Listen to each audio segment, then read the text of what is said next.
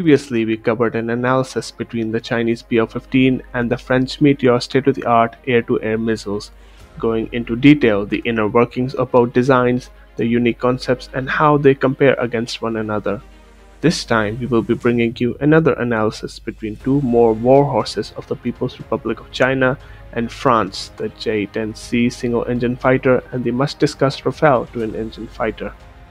I'm your host Blitz Falcon, and today we are going to be comparing these two potent platforms. The comparison will be technical in nature as per the analysis done by our aviation experts Horus and Stingray. Getting started with the design and airframe, let's take a look at the single-seat J-10C specs. First things first, let's get the technical stuff out of the way. It has uncoupled canards, uncoupled flapards, uncoupled horizontal tail stabilizers. Its front RCS is decreased very much by improving design and bump DSI. What all this means is that its stabilizers give it secure and superb maneuverability at lower speeds, something not seen on other fighters of the same class. It's powered by the Saturn-Lyulka AL-31FN afterburning turbofan engine, which can provide a good 125 kN thrust on afterburner, or the WS-10A, which gives 125 to 145 kN of thrust with afterburn.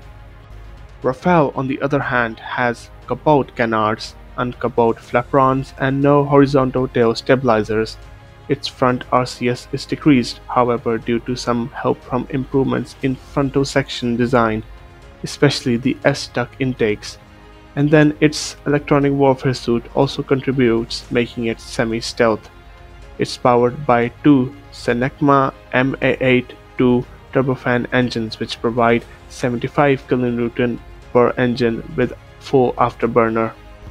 Here, for the J-10C, being lighter and having better thrust-to-weight ratio results in better engine performance, which will also ensure the availability of enough power for onboard electronic components. Rafale, on the other hand, is not bad, but J-10C is just too far ahead in this particular domain. Now then, when it comes to performance of both jets, the J-10C has a maximum speed of Mach 2.2 and a combat range of 1250 km. It can boast a total payload of around 7,500 kg. Rafale, on the other hand, has a max speed of Mach 1.8 at high altitude and Mach 1.1 at low altitude. Its combat range is 1850 km and has a payload capacity of 9,500 kg. Being a dual-engine aircraft that it is, the Rafale can carry more fuel to boast a longer combat range. It is also good when it comes to maneuverability, as it can pull more Gs and has less wing load. On the other hand, the J-10C has TVC available, and additionally a lot of control surfaces. It can fly higher, faster, roll quicker, and also has a better turn rate. If it uses TVC, it will bleed energy, however, which can take a while to recover. Therefore, sustaining turn rate of Rafale and its less energy bleed benefits the jet. But during combat maneuvers, they are calculated and everything is taken into account. It will be in the hand of both pilots if it ever comes to a dogfight, but the overall edge goes to J-10C if a quick shot is to be taken, while for longer run Rafale will be having the upper hand. Coming over to the radar section, the J-10C uses KLJ-10 radar derived from the KLJ-5, which is used within the J-20. Hence the point is a 5th generation AR radar is housed within the J-10. For context, the KLJ-7A, which is selected for JF-17 Thunder Block 3, has around 1000 TRM modules, and its range for 3M2 RCS target is 170 km. However, as per available information, the TRMs within the J-10C are 1200 modules. Now the J-10B uses GANI based TR, but it is unknown what type is used within the C variant. As the engine power in J-10C is higher than that of Block 3 Thunder, and the TRMs are greater in number as well, we can assume that its range is quite longer than that of KLJ-7A. As per avionics, experts of PSF have concluded that due to excessive power being provided to the radar, the range is assumed to be around 260 to 290 kilometers for 3M2 RCS targets. This is also a fact that in C variants the Chinese have focused on auxiliary power supply to the electrical components of the platform, but what the actual ranges are only the equipment manufacturers know. The Rafale, on the other hand, houses a RBE-2 AESA radar, and it is reported to deliver a greater detection range of more than 200 km for 3M2 RCS targets.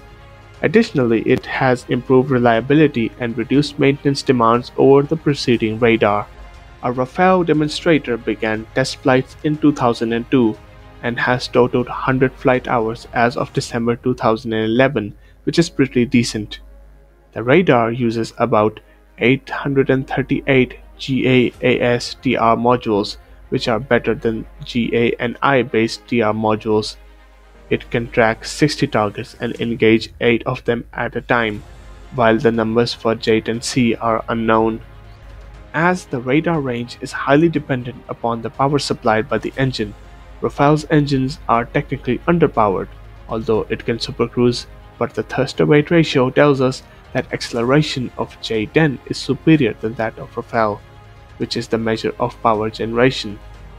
Supercruise is affected by the payload too, which should also be kept in mind. Both radars are pretty decent in numerical sense, as well as both having multiple function modes of radar. However, their actual performance will be highly dependent upon the scenario of engagement, electronic warfare and internetworking of jets as they fly in formation assisted by jammers and AWACS in a modern fight is also to be considered. Overall, the edge goes to the J-10C. Next comes avionics and electronic warfare systems. The J-10C houses 3 large multifunctional display panels along with a wide HUD display which is apparently same in than that of the J-20. A Chinese joint helmet-mounted display is also provided, which is claimed to be better than that of the Su-27 sold to the Chinese by Russia. A new single-panel multifunctional display system with a helmet-mounted sight and IRST, which was developed by AVIC for the mainstream fighters of China, was also displayed at Zhohak Air Show, so a possible upgrade may be there as the information is classified. The control stick is at the center with HOTAS control, which is common within 4th generation aircraft. The radar warning receivers are provided ahead of the canards and at the tail section. The canopy is also painted by RAM materials to increase the stealth capability. The radar warning receivers are spread on the body, for example, above engine, ahead of canards. Overall, it seems that it shares the same electronic warfare suite from the highly celebrated J-20 Dragon. The real capabilities, however, are kept classified, but we may assume it to be a 5th generation electronic warfare suite. It can also carry jamming pods on its 2 nose-mounted hardpoints and other modern pods. It also features tail-mounted pod, which is for electronic warning or countermeasures. Like the J-10C, Rafale also has a HOTAS control and the 3 wide multifunctional display system. The Rafale boasts a highly celebrated Spectra electronic warfare suite, which is a very potent system integrated with other avionics and data processing unit which are widespread all over the airframe. It enables the jet to perform missions independently from seat platforms. It can provide excessive countermeasures such as chaff, decoys, etc. for incoming aerial as well as ground-based threats. It also incorporates multifunctional targeting pods which can transmit video live and provide visible as well as infrared imaging. It has a nose-mounted optical sensor pair which helps in passive detection and is immune to jamming. It can carry target designation pods jointly developed by TELS and MBDA on chin hard points. It also features HMD sights developed by ELBIT systems. Overall, the avionics covers the 30% of cost of the Rafale due to their sophistication. As per our assessment, the Spectra is better than any Chinese electronic warfare suite. though they are yet to be tested and proven in reality. The main concern is engine power management. Due to underpowered engines, it needs to compromise on radar range if it has to deploy onboard jamming system and vice versa. But for J-10C, the excessive power is already there, hence more power provides more options. Thus, maximum capability can be deployed at all times. Now comes our last criteria of comparison, the weapons package. As can be seen, both platforms boast a large variety of weapons for all sorts of operations and situations. I'll give you a while to pause and take a look over them before starting the comparison. Assuming you've done that, we can properly start. Now skipping the discussion over comparison of each missiles. Both jets can deploy subsonic anti-ship cruise missiles and have potent BVRM missiles, assisted by HMD and IRST systems. Yet the advantage goes to Rafale due to its Meteor missile, which has greater range electronics than the PL-10E of J-10C. But PL-10E, however, can pull greater 60 Gs, which are more than 50 Gs of the Meteor, and have laser proximity fuse. Hence, when near the target, it cannot be countered by countermeasures such as electronic attack or flares. If you want to know the comparison between the PL-15 and the Meteor, you can check out our previous video. The link is in the description below. Overall, in the domain of payload and armament, the edge goes with the Rafale, as it can carry more payload and deploy various types of missiles, which have greater ranges. But those on board the J-10 are also neck to neck with Rafale's armaments, so make no mistake, both platforms are highly deadly. In conclusion, both jets are dominating few domains and are neck to neck with each other. Both are quite potent for their roles, and the man behind the machine will be the one to utilize the maximum out of it. In addition, jets never engage one-on-one.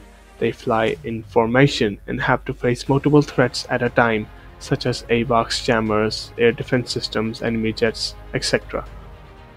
This comparison is only to discuss the technical aspects of both birds.